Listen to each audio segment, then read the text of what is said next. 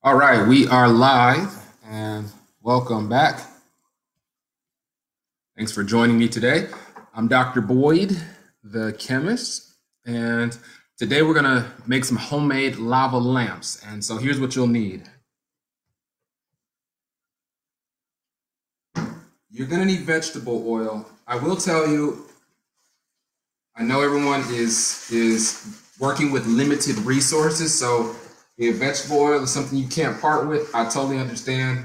In a sense, you should be able to retrieve the vegetable oil from the experiment today. So if you want to try it, you can reuse the vegetable oil once everything is finished. You have to wait a while, let it settle back in. But anyhow, you'll need vegetable oil, not a lot. Well, actually, you'll need a significant amount.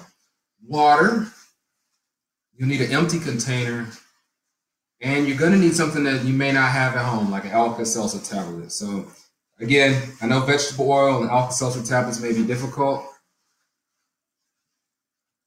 but you'll also need water and an empty bottle. Okay, and if you can't do it because you're limited in your resources, that's understandable. Just follow along. We'll discuss some aspects of this that are scientifically relevant, and hopefully you'll have fun and learn from this today. All right, we'll get started in about a minute and a half.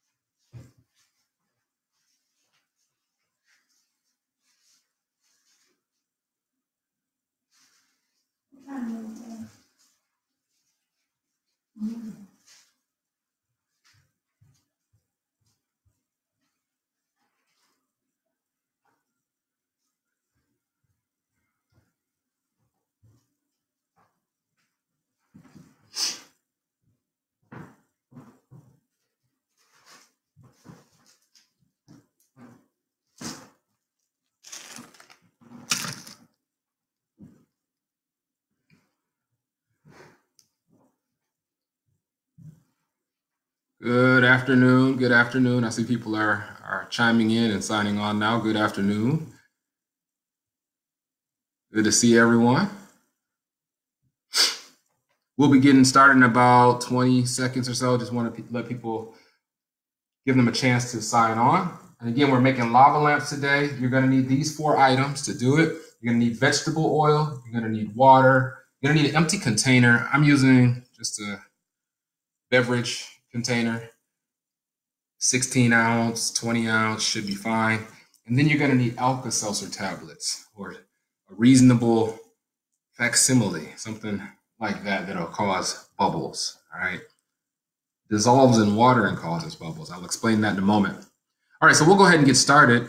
Again, welcome back. I'm Dr. Boyd, the chemist. If you want to see all the experiments that we've done for the last 3.5 weeks, I've posted them all to my YouTube channel. You can find my YouTube channel at, show this here, Dr. Boyd, the chemist. All right, so if you go on YouTube, youtube.com/c/Dr. Boyd, the chemist, and you'll be able to see all the homeschool science lessons. That's what I've labeled them on the site, homeschool science lessons. So every one that we've done for the first 3 weeks are posted already. I'll post the ones from this week probably Monday morning.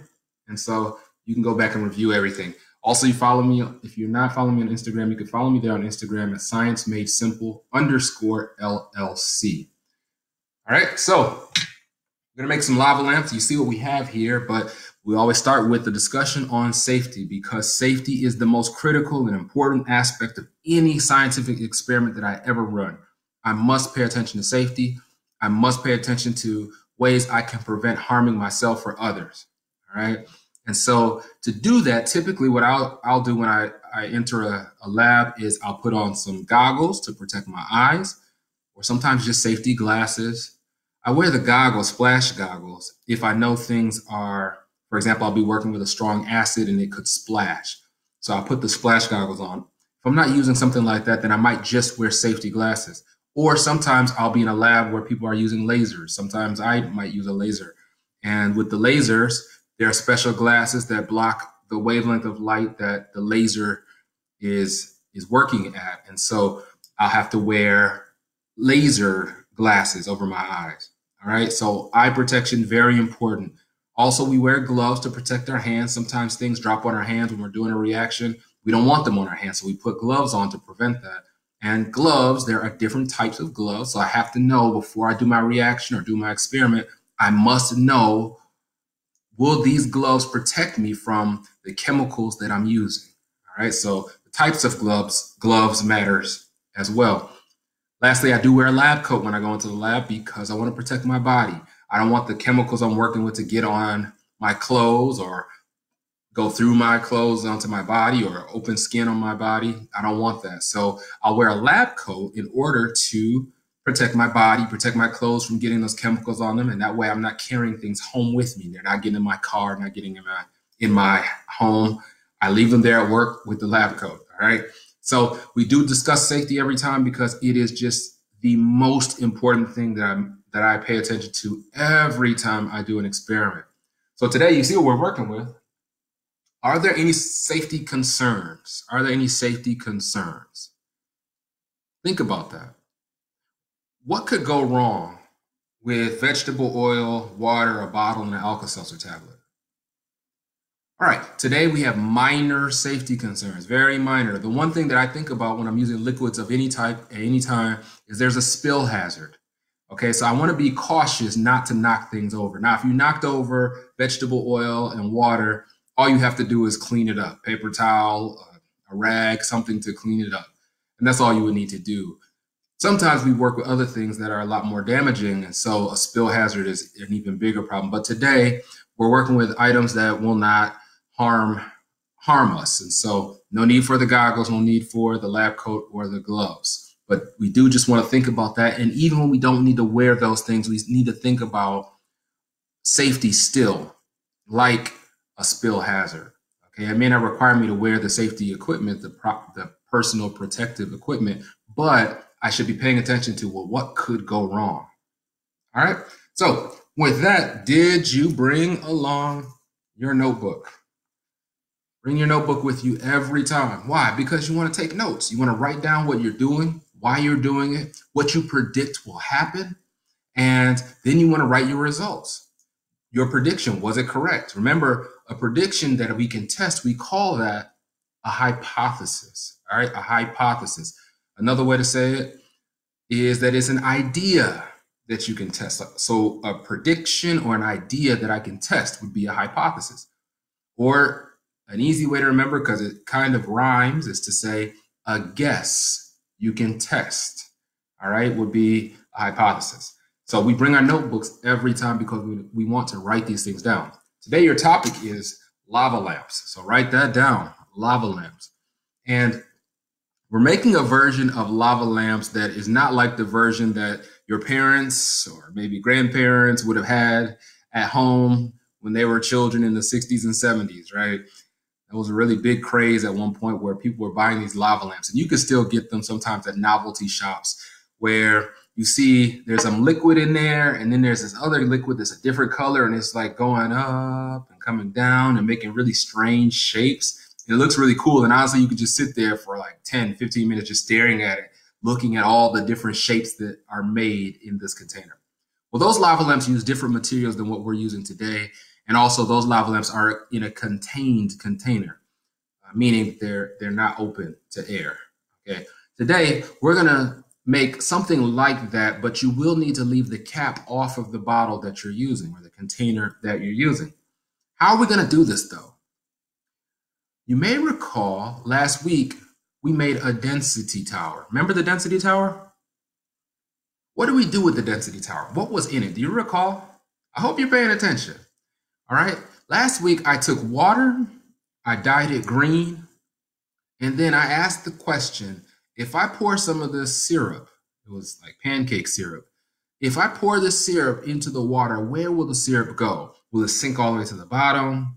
Will it sit on top of the water? Or will it just mix with the water? You remember that? Do you recall what happened? Now, if you were taking notes like you're supposed to, it should be in your notebook. You can go back and look at it. But I'll just tell you, what happened was as soon as I put the syrup into the water, the syrup went right to the bottom. and then the water sat on top of the syrup in the container. All right.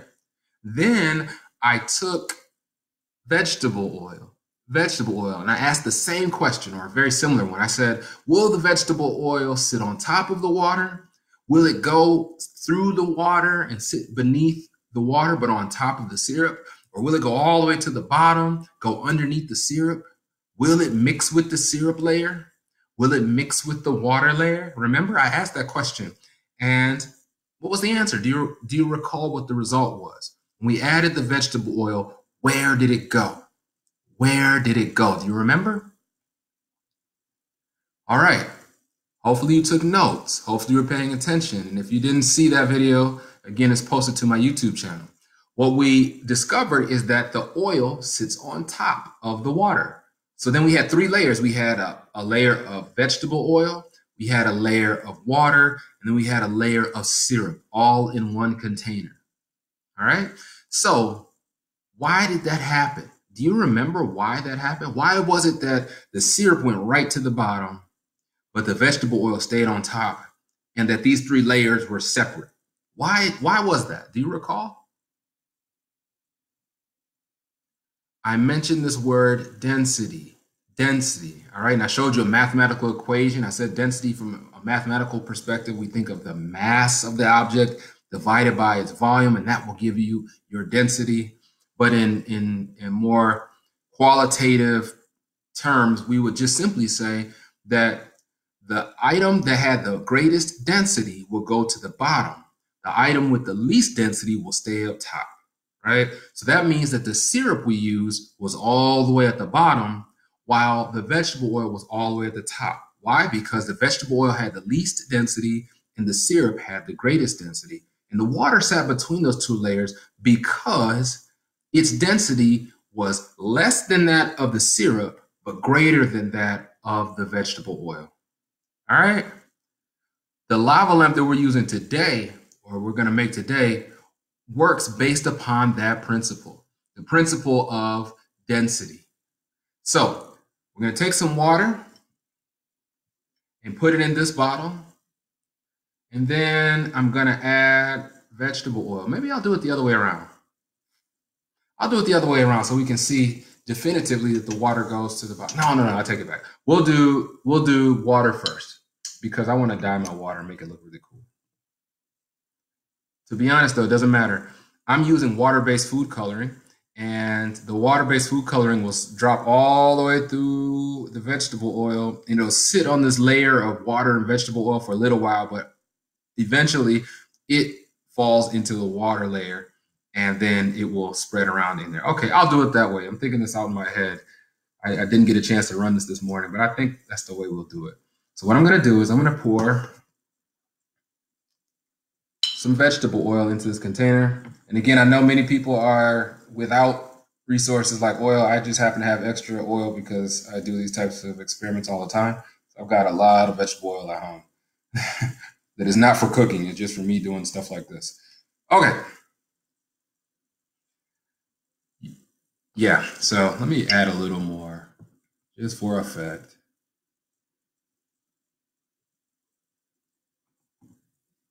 Okay, so I've added some vegetable oil. This is more vegetable oil than you will typically use when you cook ever. So I know a lot of people don't want to use or waste the vegetable oil or are worried that if you do it, you can't retrieve it, which you should be able to. So you can just watch and follow along. Next thing I'm going to do is, I think we got the Sledges and the Wilsons and the Baileys. Got one of the Goldstein clan here. So I'm adding water. Where is this water going? I'll be honest with you, I've never tried doing this way, so this ought to be interesting. I'm live streaming something that may not work the way I want it to. It'll work though. So I'm gonna go get my stirring rod. You'll notice, if you can see, the water went right to the bottom, but it's formed all these like bubbles. All right. So what that tells me is that there's water, but some of the water is wrapped in the vegetable oil bubbles. What's going to happen is with time, the bubbles are going to burst and they're gonna form a complete water layer at the bottom. I can actually see it happening already where the bubbles are bursting and combining. What that means is the vegetable oil is separating out from the water. I've never done it that way before. So I'm gonna get my stirring rod here. If you don't have a stirring rod, you can use maybe a knife or something. All I'm gonna do is try to mix up I'll add my food coloring first. When I started the live stream, I was gonna do this one way, but I just wanna try something else right now, see if this works.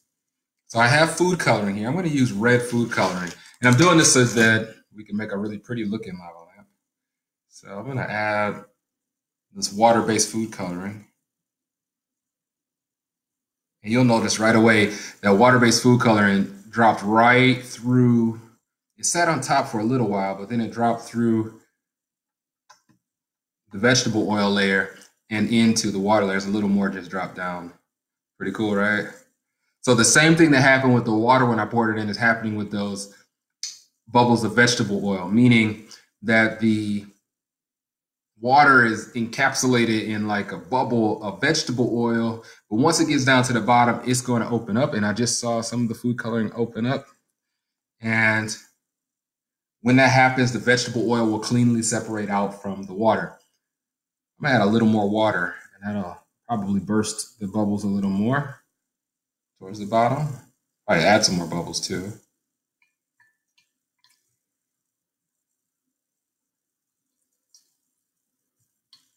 So we learned last week that the density matters. And we're seeing that again. What's happening is that the water is going right to the bottom.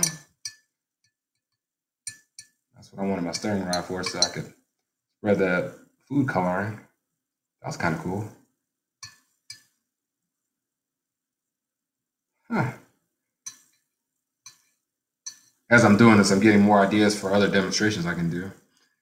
Lastly, for those of you who actually happen to have something like an Alka-Seltzer tablet at home, this is a tablet. Again, this is what I'm referring to. You have to get a box. And I have a lot of them because I do demonstrations like this a lot. So I know people may not have them at home. I'm going to take this tablet. I broke it like in half, and I'm going to add it to the container here. And this is what's going to give us our lava lamp effect. But I want to ask some questions about it once you see it. Okay, I want to ask a few questions once you see it. Here we go.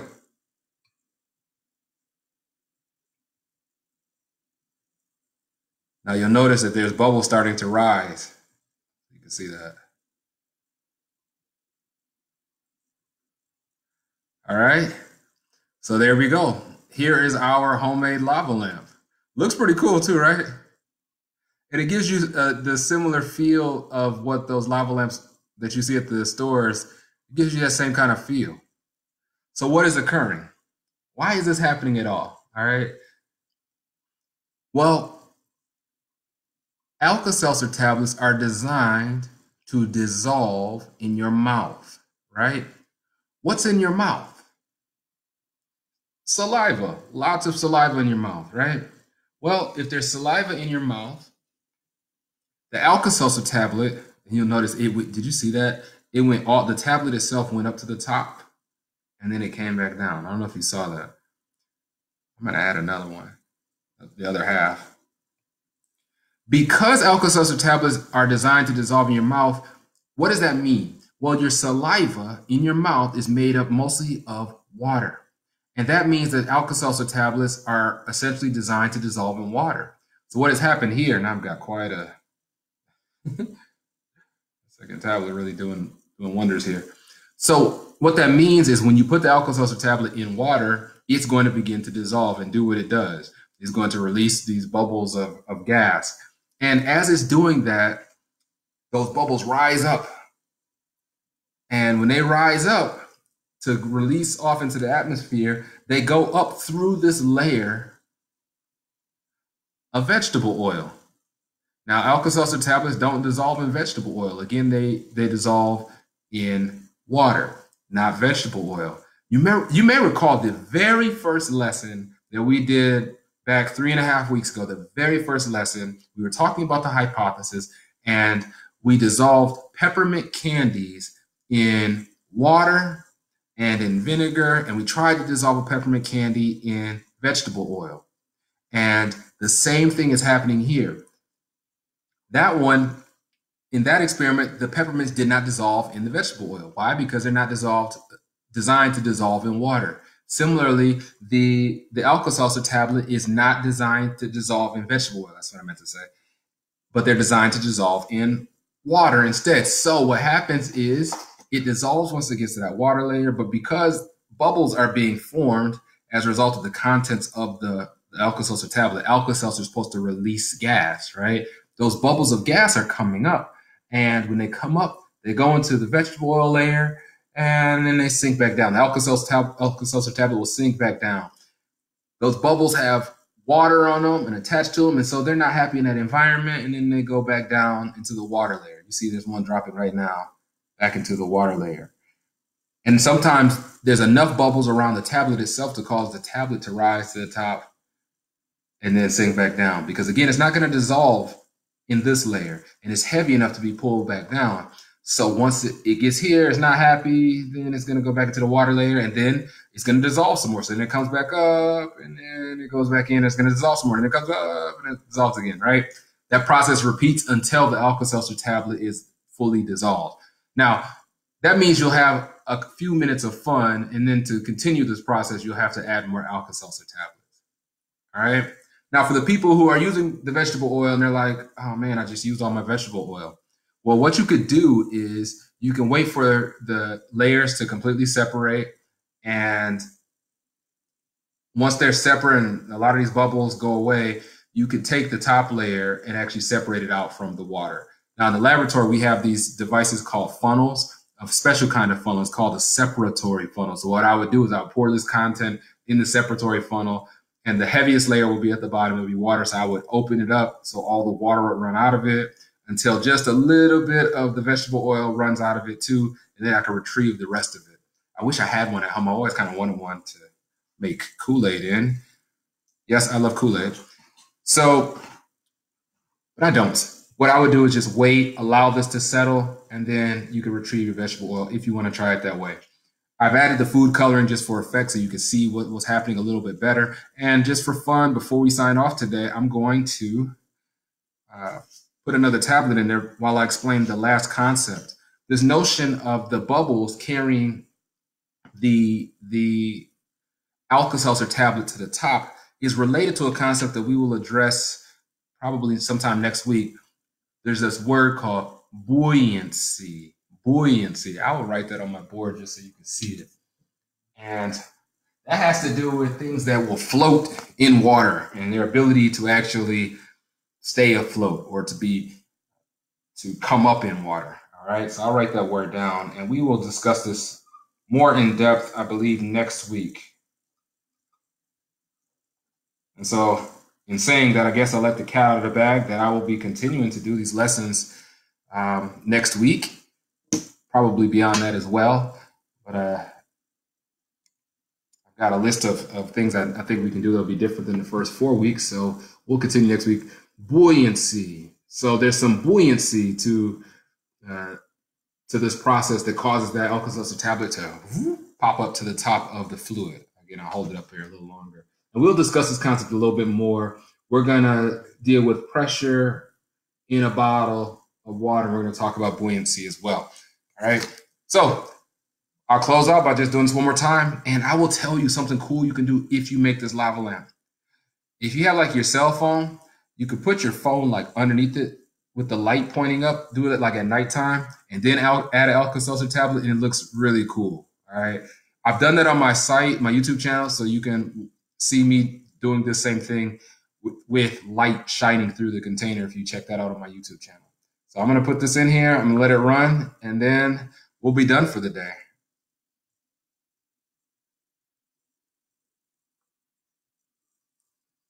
Oh, check it out.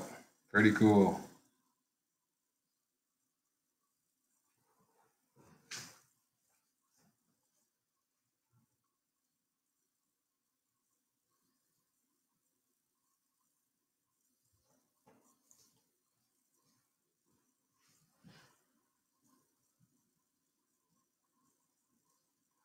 All righty. Well, with that, I want to say thanks for stopping by and checking out the live stream today. Again, you can see this demonstration is called Homemade Lava Lamp on my YouTube channel. My YouTube channel, just go to YouTube, search for Dr. Boyd the Chemist. I should come up. Definitely subscribe, tell a friend, share the video. Also, you can go to my YouTube channel and look at the past weeks. The past 3 weeks are already posted of all the lessons that we've had during this time. And the lessons that we're doing this week, I'll post those first thing Monday morning. And also, if you want to follow me on Instagram, you can find me at ScienceMadeSimple_LLC. Last thing, if you want to let me know what you've done or that you were here and followed along and you got it to work, definitely post a video, post a picture, hashtag it Science Made Simple. I can see it. I thank you all who've done that before in the past. It's been great to see paper airplanes and some of the other experiments that people have done. So I appreciate you for sharing, and I hope everyone learned something today. I will see you tomorrow at 2 o'clock Eastern time. Take care.